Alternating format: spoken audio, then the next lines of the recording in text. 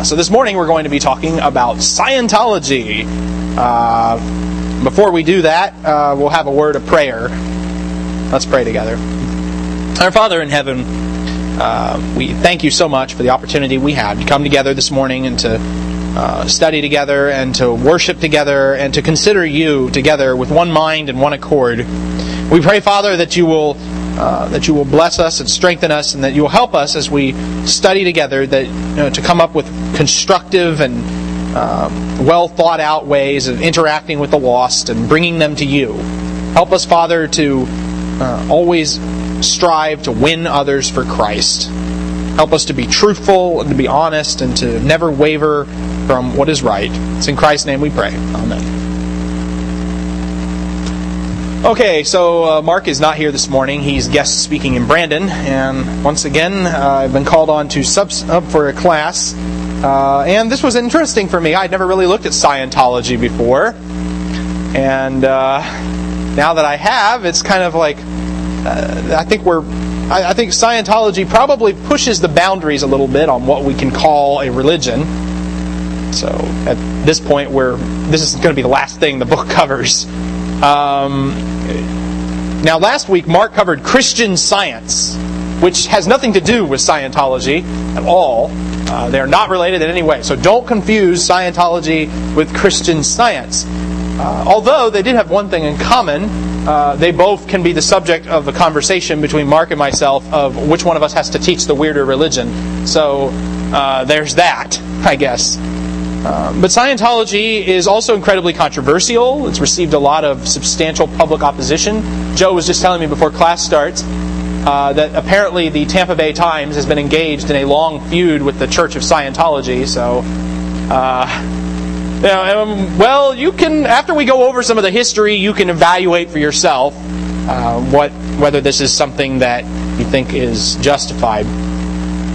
Scientology started during the 20th century, so it's fairly new. It was started by a man named L. Ron Hubbard, and you can't really talk about Scientology without talking about L. Ron Hubbard. He was born in 1911 and died in 1986, so technically before I was born, he was dead. He was an only child. He was also a U.S. Navy officer. He attended George Washington University, but eventually he got placed on probation and didn't go back. In 1938, he had this dental procedure, and he reacted to a drug they gave him for it. And from that reaction, he claims that he received a revelatory near-death experience, which he composed he claims to have composed a manuscript based on this, which was later the inspiration for all of his later writings. Although we've never seen this unpublished manuscript, and some of this may have been his revising history after the fact. We don't know. The manuscript was called Excalibur. He fought in World War II, kind of. He was a lieutenant on a sub chaser and ordered his crew to fire depth charges on a Japanese sub. Well, of course, they never found the sub, and they never confirmed that there was one even in the area.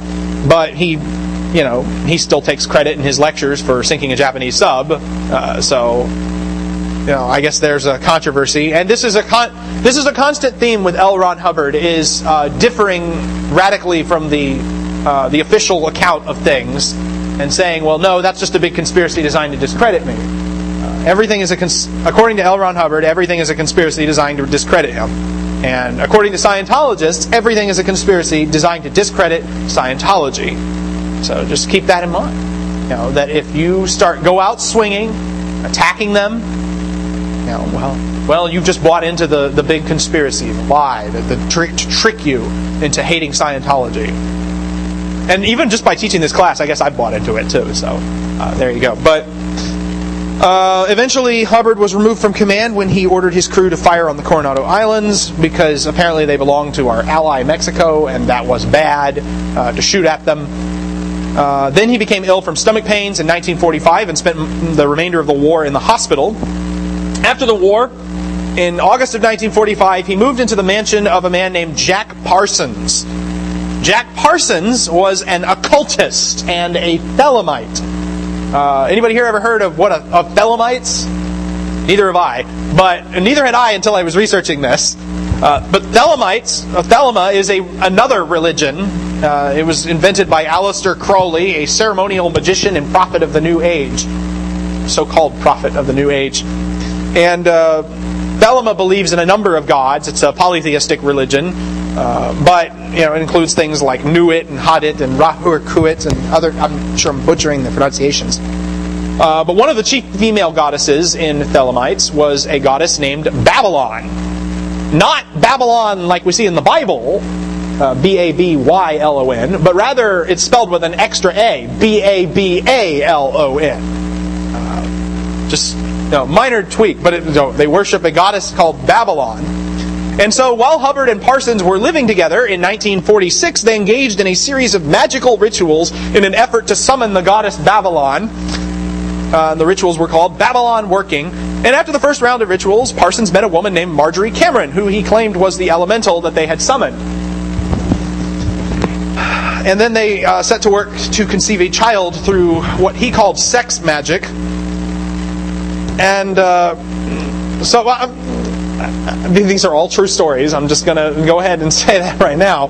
Hubbard, of course, he was a participant in all of these things.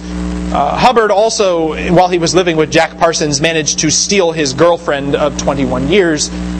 But we'll get to that in a minute. Hubbard, eventually in 1947, Hubbard requested psychiatric treatment. And so he was seeking out psychiatric treatment, but he was unable to afford it. And eventually they diagnosed him with paranoid schizophrenia and recommended that he be committed. And at that point, L. Ron Hubbard decided that the entire psychiatric profession was evil. And so that becomes kind of a major theme in Scientology. Psychiatry is evil. It's dangerous. And then, of course, another thing that Hubbard was doing, he began late in the 1940s, he began working as a hypnotist. This guy's done everything. He began working as a hypnotist, and he was working as a swami in Hollywood. And as a hypnotist, he began to create something called Dianetics. Anybody know what Dianetics is? Anybody ever heard of that? You've heard of it, yeah. Well, Dianetics. And figure out what Dianetics is. I just watched one of their recruitment videos, and they explain what Dianetics is. It's basically, Dianetics is this idea about your mind and about your body and about how they relate together. And it basically works like this, okay? Every experience that you have in life, everything you touch, everything you smell, everything good or bad that happens to you is recorded in your mind. It's just kind of like a video or whatnot. And, all these memories get recorded in your mind, but you actually have two parts to your mind. 3 parts, actually, but for the sake of simplicity, I'm going to say 2, because those are the only 2 that are relevant for this discussion. You have your analytical mind. That's the part that makes all your decisions and is rational and is smart. That's the part you use when you think about stuff. But then you have another part of your mind called the reactive mind. And whenever you use your reactive mind, it's like, you see a spider, you react to it, The reason you react to it is there's no rational reason to be afraid of spiders. They're a million times smaller than you are. But you're still afraid of spiders because of bad things that happened in your past. Whenever you have a bad memory or a traumatic experience, that gets recorded in your reactive mind. That bad memory, they have a technical term for it. It's called an engram. Okay? Most of your experiences are in your analytical mind, but your bad experiences, your traumatic engrams, are stored in your reactive mind, which was previously unknown. Dianetics is a psychiatric process to erase the contents of the reactive mind so that you stop being afraid of spiders and stop acting irrationally and stop yelling at those guys you see in traffic all the time and start doing things rationally, clearly, and so there's just that kind of idea. And then they say, these engrams go back before you can even really think and remember. Some of your bad experiences happened when you were a baby. Some of your bad experiences happened when you were in the womb, before you were born. Maybe your mother bumped into something when she was pregnant with you and hurt you. Some of your bad experiences may even go back to before you existed, when you existed in another form, because there's kind of a reincarnation element in Scientology, which we'll get. Anyhow, to quote their recruitment video, what would life be like if all of the pain you've experienced no longer affected your abilities, emotions, and behaviors? You would think and behave rationally, making the best possible decisions relating to your survival. You would be able to utilize your imagination and creativity to the fullest. You would be confident, more intelligent and productive and happier. You would be yourself, free to enjoy life and reach your full potential. In short, your mind would be clear. That is the goal of Dianetics. People achieve this state every day, and so can you. Now, and that's a word they use a lot, clear. Clear is the state you achieve when you start getting these engrams out of your mind. And of course, there's greater and greater and greater levels of clear. But the procedure of erasing the reactive mind and getting rid of your engrams is a process called auditing. Not something you do with your taxes, but something you do with your memories here. Auditing. So anyhow, this is, and we'll talk more about auditing in a minute. And if anybody has any questions, or I may not be able to answer them because I'm still kind of giving have introductory knowledge of this, but by all means ask away and we'll see what happens. So Hubbard published a lot of books in the 1950s. He published his book on Dianetics, The Modern Science of Mental Health. He had a work called Dianetics, The Evolution of a Science, which he published in a pulp magazine called Outstanding Science Fiction. And that wasn't a misstatement there. It really was called Outstanding Science Fiction because that should give you an idea of the theme of where we're going. He published a Scientology, A History of Man in 1952, which he called a cold-blooded and factual account of your last 60 trillion years. One thing that's interesting about Scientology is that, most religions claim that the Earth is, you got, the scientific consensus that the universe is like 13 billion years old. And then you've got, a lot of religions that claim, well, no, it's younger than that. Like Christianity or Judaism or others, and some people, who are just don't care about the age of the universe. And then but Scientology is one of the few religions that claims the universe is far older than the so-called scientific consensus. They push it back to like 76 trillion years or something astronomical like that. But more on what they think of the origins of us in a minute.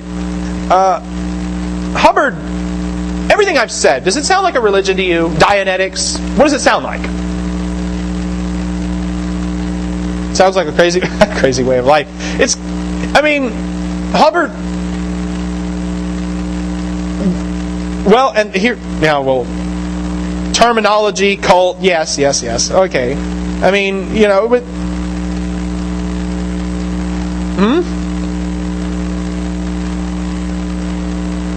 well, you should.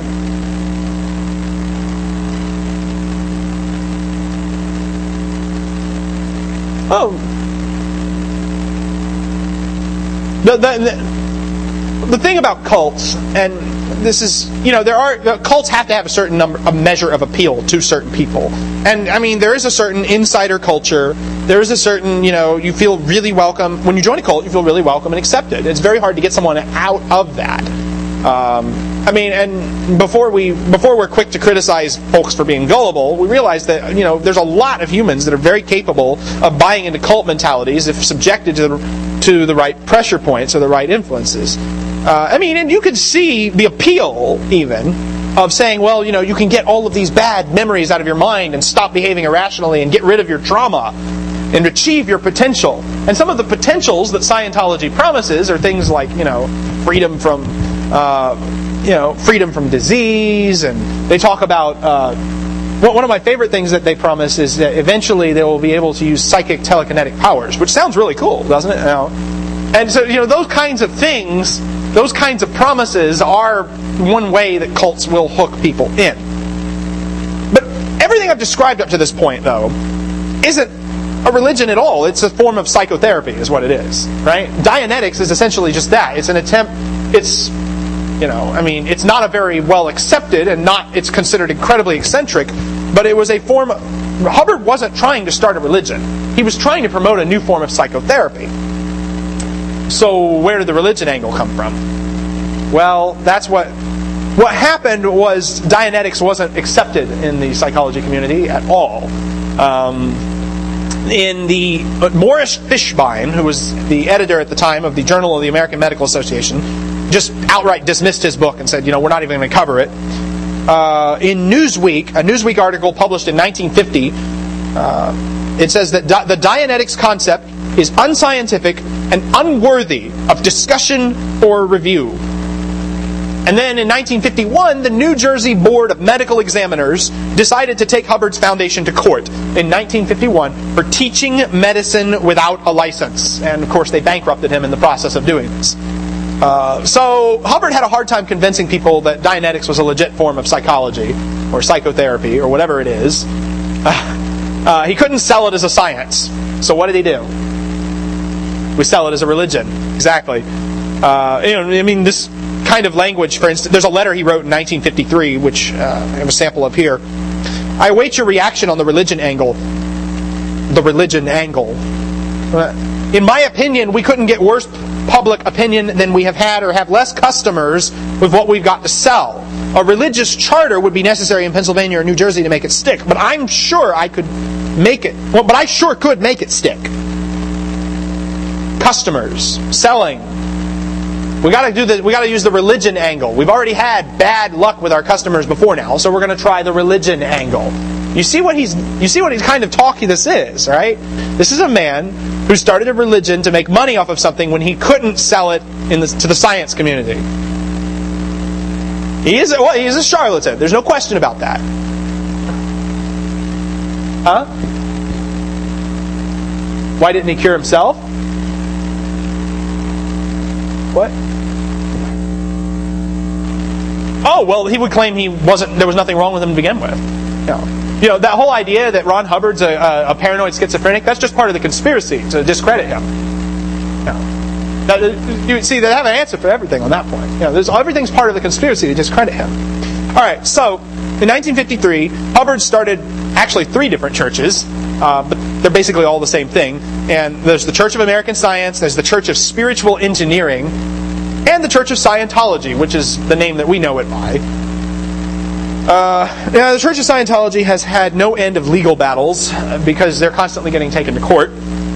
For instance, in 1963, the FDA raided their offices, seizing the e-meters. I haven't talked about e-meters. E-meters are... They're abbreviated e-meters constantly, but E stands for the electropsychometer. It's the electropsychometer. It's a device that's used in the process of auditing to measure the electrical currents that are passing through your body as you go through. I don't really fully understand how it works, to be honest. But anyhow, they were using these electropsychometers in auditing, and I should have brought a picture of one because you can get them online. Well, anyhow, the FDA seized a bunch of them, took them to court, tried to get the e-meter banned. Because, there's a problem when you're using a device called an electropsychometer. That sounds like something straight out of a science fiction movie. The FDA did not succeed in getting the e-meter banned, however. But they did, and this is the good part, they did, now, as a result of the court ruling, Scientologists are now required by law to label the e-meters with a statement to the effect of, this device doesn't really do anything, it's only a religious artifact. They are now required by law to label the device that way, even though they continue to use it in their auditing sessions. Now there's also been a lot of battles about whether or not they deserve tax-exempt status, and this is the constant back and forth of whether or not they count as a religion. In 1967, the IRS ruled that it's a commercial enterprise. It's not a religion. They have to pay taxes. Right? Well, the Church of Scientology didn't like that ruling very much. So, they fought that ruling constantly. Eventually what happened is they started sending out surveillance to spy on key members of the IRS and, figure out secrets about their private life that would embarrass them and bring them into public exposure in an effort to get the decision changed. And so, eventually, in 1993, the IRS agreed. Scientology is a religion. They are now tax exempt.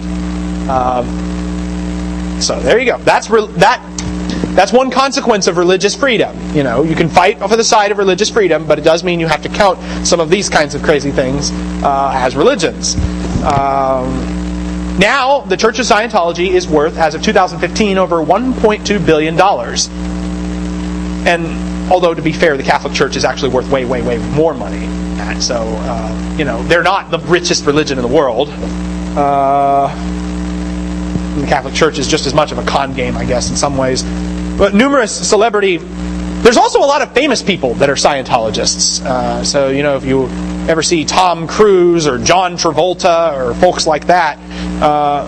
In fact, I didn't even draw this connection until last night. But there is a John Travolta movie called Phenomenon, which I thought was an interesting movie, I guess. It was in which he has some revelatory experience, and then throughout the course of the movie he becomes super smart and he gains psychic telekinetic powers, and then it turns out the whole thing was caused by a brain tumor. But I don't know if that part was Scientological, but it was interesting that psychic telekinesis was a theme in that movie. Anybody ever seen that movie? Even that's just okay. So it was it's old. I saw it on TV once. So okay. So anyhow, there's a lot of celebrity members like Tom Cruise and John Travolta. The U.S. has been kinder to Scientology than other nations. Germany just outright refuses to recognize it as a religion. France, the government calls it a dangerous cult in France, and they charge some of its leaders with fraud. So, Scientology is not very well liked around the world because there's a conspiracy instead. Now, L. Ron Hubbard himself, talk quite a bit about what a bad person he is. He was married to a woman. He's been married a few times. His first wife was a woman named Polly. Her real name was Margaret, but she went by Polly from 1933 to 1947. And you'll notice that overlaps a little bit with the time he was at war and the time he was living with Jack Parsons. The marriage was strained a little bit. Well, it was strained for a while because they lived in Washington State. Hubbard spent a lot of time in New York. And in the process of living in New York, he acquired several mistresses. Well, his wife found out about this because she found letters in the mailbox that Hubbard was writing to his mistresses. There were several of them to several different women. His wife's response was to switch the letters around, open the envelopes and switch the letters. So you can imagine what the effect and the result of that would have been. Eventually, Hubbard moved in with the occultist John Parsons and started having an affair with Parsons' girlfriend Sarah. And Polly did not see Hubbard at all between 1945 and 1947. They were married up to 1947. In 1946, Hubbard married Sarah. And that's not a mistake. That typo is not a mistake. The marriage was a mistake, but so since he was technically married to Polly, that meant he was practicing bigamy without her knowledge. She didn't find out until after she filed for divorce, because it's like, where is Ron? He hasn't paid for my kids in years. She's filing for divorce, and then she finds out he's gotten remarried to somebody else already before this ever happened.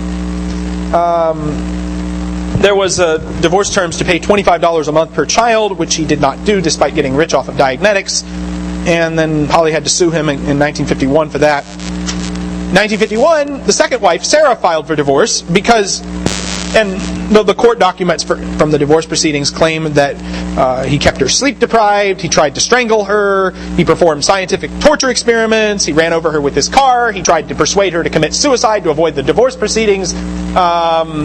At one point he kidnapped their daughter and took her to Cuba, and then called Sarah and said he had killed her, even though he hadn't, because this is all part of his sadistic way of thinking.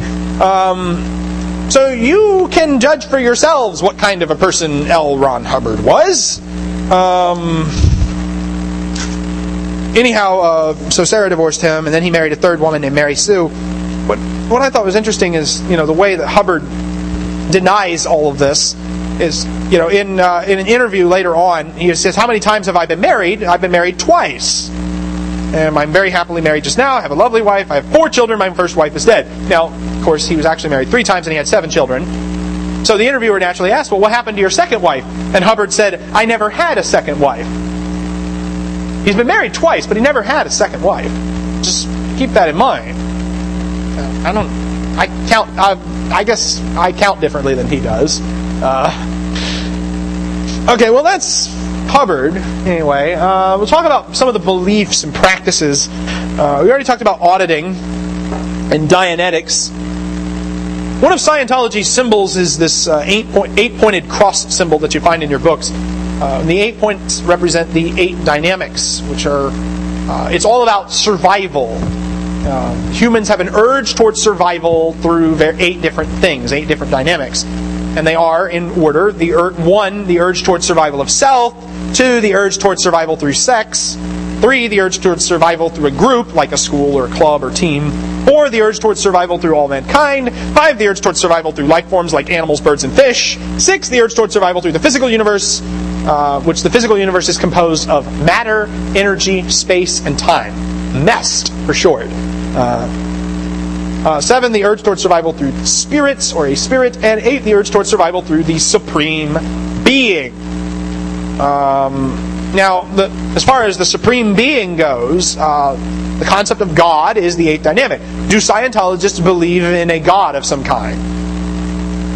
Of some kind. Yeah. L. Ron Hubbard wrote that no culture in the history of the world, save the thoroughly depraved and expiring ones, has failed to affirm the existence of a supreme being. It is an empirical observation that men without a strong and lasting faith in a supreme being are less capable, less ethical, and less valuable to themselves and society. A man without an abiding faith is, by observation alone, more of a thing than a man. So, but the concept of God is fairly vague, and they are encouraged to define God in their own ways. And there's not really a set dogma about God. They don't believe Hubbard said that Jesus isn't the great spiritual the great moral teacher or the great spiritual teacher that he was cracked up to be. So they don't think much of Jesus. Now, Scientology claims that its beliefs and its practices are based on rigorous research. And so if the Church of Scientology says it, that means it is a scientific law. Hence the science in the name, Scientology. Thetans. Anybody know what a Thetan is? Let's talk about... Yeah, you have to talk about Thetans when you talk about Scientology. The Thetan, that's Thetan, the Thetan is the immortal soul. It is the true identity of the person. The human body is really just a meat shell for the Thetan. And according to Scientology, the Thetan is intrinsically good, and it's omniscient, and it has all kinds of superpowers. But the Thetans ruined everything by bringing the material universe into existence, and then now the universe exists because the Thetans agree that it exists, and at some point the Thetans lost their memory of their true spiritual nature, and they got plagued with all of these engrams, and now they lost all of their powers, and now they're just trapped in these bodies, and they're reborn over and over and over in these physical bodies through a process called assumption, which is really just another word for reincarnation. They don't say reincarnation, they say assumption, but it's hard to get a clear answer on what the difference is between assumption and reincarnation. Anyhow, Thetans, and this is the reason why you're not capable of psychic telekinetic powers, because you have all these bad traumatic memories that are plaguing you. You have to get clear and become an operating Thetan before you can be freed of all this stuff. The Dianetic Auditor will help you in this process. He'll ask questions, locate painful experiences in your past, and in practice, auditing is more like, has been described as similar to a confessional or a pastoral counseling session, although there's no forgiveness dispensed, because that's not how it works. They do all kinds of other things too. If you want to join Scientology, anyone interested in doing that? If you want to join Scientology, you go through something called the Purification Rundown, which basically you have to detoxify yourself. And it's their introductory service, which detoxification involves taking high-dose diet supplements and spending 5 hours a day in a sauna, which that's the only way to deal with drug abuse or toxic exposure, according to the Church of Scientology. There's a lot of other practices. They don't believe in psychology or psychiatry, which, to be fair, psychiatry says things that are kind of out there sometimes. But the problem is, of course, L. Ron Hubbard's reasoning is, since they told him you have to be committed and treated for paranoid schizophrenia, that naturally made him a little paranoid about the psychiatric profession for some reason. They rejected Ron Hubbard's theories, so he rejected them. Like, fine, you don't accept my theories, I don't accept you. That was a very mature way to handle that situation. As you eliminate your engrams, you achieve clear. But the more clear you become, the greater and greater your level of operating Thetan. So they have a hierarchy in Scientology. You can be operating Thetan level 1, you can be operating Thetan level 2, and there's all these different things. And the operating thetan is able to control or operate thought, life, matter, energy, space, or time, with or without a body. It doesn't mean that one becomes God. It means one becomes wholly oneself, to quote their website. Okay, now, so how do you achieve these great states? Anybody want to take a guess how you achieve these greater and greater states of clear to become an operating thetan? Anyone want to guess what the magic key is? Money? What? Yes, that's the right answer. To become an operating thetan, level 1, that's the first step towards the fresh OT viewpoint of the meshed universe. Operating thetan is sometimes abbreviated OT, short. And it can be yours with a low price of $2,750. I mean, that's more than our monthly budget. So, operating thetan level 2 comes with a resurgence of self-determinism and native ability, achieving the ability to confront the whole track. And it can be yours for the low cost of $5,225. And granted, when I'm giving these prices are always fluctuating. So, if somebody's watching this recording, a year later and these numbers have changed, don't blame me. Operating thetan level 3. The wall of fire. You overcome the obstacles that prevent a being from becoming himself. OT3 is a dangerous process, because it can lead to things like pneumonia and sleep deprivation or death if not done right. And it costs you $8,910. Really escalating this. After you get to OT level 3, you get access to some of the secret teachings. Every OT level, you get access to a little bit more of the secret teachings that they don't want the public to know about. Which is funny, because the public knows about all of them, because they're on the internet. But an OT, this wasn't known for a while. But when you get to OT level 3, you get Hubbard's handwritten notes about Xenu. Xenu was an ancient being who was the dictator of the Galactic Confederacy. And he brought billions of life forms to Earth to slaughter them with hydrogen bombs. And the spirits of these life forms became the thetans that inhabit us. And this was when Mark and I were arguing about which one of us had the weirder religion to cover. I told him about Xenu and about that story. Again, you can judge for yourselves which one wins. But and then OT level 4, you get the drug rundown, which handles the problems caused by drugs and poisons. OT level 5, you get the new era Dianetics. There's OT level 6 and 7, and OT level 7 is the level that Tom Cruise was at as of 2015. And OT level 8, that's the highest level currently available. Operating thetan level 8 is called Truth Revealed. And at this level, you get access to the document that Hubbard wrote for circulation after his death. No one is allowed to know what this document says unless they're in OT level 8. It says... Well, thank you, Internet. I'll just say that. In this document, Hubbard claimed that the historic Jesus was not nearly the sainted figure he has been made out to be. In addition to being a lover of young boys and men, there's a typo there, he was given to uncontrollable bursts of temper and hatred. So he said some not nice things about Jesus. Hubbard further had comments about the book of Revelation. He said, "No doubt you are familiar with the Revelations section of the Bible." Love how I called it Revelations, with S. "Where various events are predicted. Also mentioned is a brief period of time in which an archenemy of Christ, referred to as the Antichrist, will reign, and his opinions will have sway. All this makes for very fantastic, entertaining reading, but there's truth in it. This Antichrist represents the forces of Lucifer, literally the light bearers or light bringer. Lucifer being a mythical representation of the forces of enlightenment, the Galactic Confederacy. My mission could be said to fulfill the biblical promise represented by this brief Antichrist period.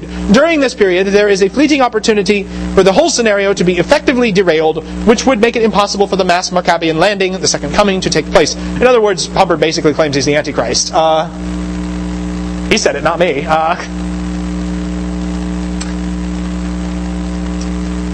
There's also a bunch of unreleased levels. Operating thetans levels 9, 10, 11, on and on we go. When you get to level 16, there's Psychic Telekinesis Thetan Unleashed, which is possible. But, again, Operating Thetan level 18 is Supreme Being, just to get that up. So that's why we're headed. But these levels are unreleased, because we're not ready for them yet. You can't And so this is, the unreleased levels will be released when the members have done enough to deserve it. Which, you can guess what doing enough to deserve it means. Send us more money. Okay, so, but here's the thing about these operating Thetan levels. You cannot learn all of Scientology's teachings unless you can get into the higher levels of initiation. Because they claim that these mystical teachings might be harmful to unprepared learners. In fact, most people who joined Scientology didn't know about Xenu when they joined. But now, thanks to the internet, everybody knows about Xenu. This has not stopped Scientologists from trying to sweep Xenu under the rug, because you cannot understand Xenu unless you are an OT3. And if you learn about him too quickly, you might die. So and I mean, the extent to which this happens is interesting. There was a televised interview. I was watching the video of this, and the Scientologist was being interviewed, and the interviewer asked him about Xenu, and his response was to unplug his microphone and walk off of the set. Won't even address the question. In 1997, when Scientologists were being taken to court, because that happens a lot, a judge mentioned Xenu in the ruling. And so the Scientology lawyers just started swooping down on this thing, trying to get the record sealed. Because can't have people knowing about Xenu. It'd be bad. You can't understand Xenu except after years of study. So that's why it's kept secret, even though it's public knowledge. Now, to finally, again, this is the session where we talk more about the history and the beliefs, and Marc will have more to say, I guess, on how to talk to them. But one thing I would say that you have to know if you meet a Scientologist, you talk to a Scientologist, they believe in a practice called disconnecting. You know what disconnecting is. Alright, most religions, if you attack their faith, they'll try at least a little bit to defend what they believe. They might even try to convert you. But Scientologists don't do that. Scientologists believe in something called disconnecting. If you are someone who they view as suppressive to the faith, then you're cut off. You're not allowed in their life. They won't converse with you. They'll cut that person out of their life entirely. You are an obstacle to them reaching clear status. If you say negative things about Scientology, if you are suppressive of Scientology, then they disconnect from you. And they will do it even if you are a close family member. If you are viewed as suppressive, they will disconnect. And just to clarify,